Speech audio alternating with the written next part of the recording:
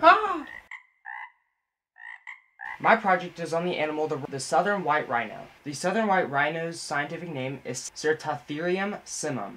Its kingdom is Animalia, the phylum is Chordata, the class of the white rhino is Mammalia, order is Perissodactyla, family is Rhinoceratida, genus is Certatherium, and species is Certatherium simum. The southern white rhino is composed of eukaryotic cells and is a multicellular organism. It does not have a cell wall. The growth and development of the southern white rhino is that it is viviparous. It neither has complete nor incomplete metamorphosis. The southern white rhino is heterotrophic.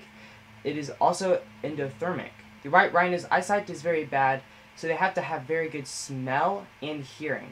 The white rhino does internal fertilization, sexual reproduction, and separate reproduction with separate sexes. The southern white rhino has multiple adaptations. One of their most needed ones, though, are the short legs. The short legs help them get food fast before any other organism gets it, because there are droughts in Africa. They have to survive off of food for days and water.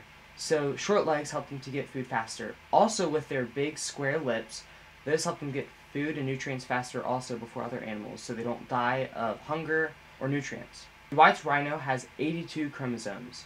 An interesting biochemical component is the rhino's horn. It is made up of primarily protein called keratin. The monomers of the proteins are amino acids. The southern white rhino eats short grass in the savanna. The only danger of the rhino are humans, mostly poachers. The symbiotic relationship between the rhino and tick bird is very interesting. The tick bird comes and lands on the rhino's back, then it eats ticks off of the rhino's back.